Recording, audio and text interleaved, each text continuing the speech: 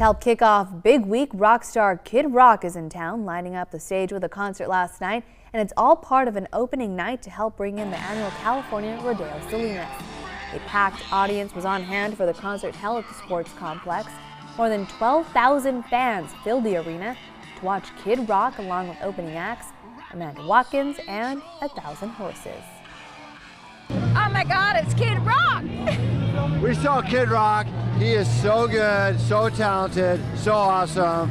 Acoustic guitar, piano, hip hop. What do you got? He's good. Well, I look like Kid Rock. I like his rap and his spinning, and he's all about families and making the concerts affordable. We love it when people come support these community events, because even if it's not your favorite artist, you know, it's a big social event, and maybe next year we can bring your famous artists if you support events like this.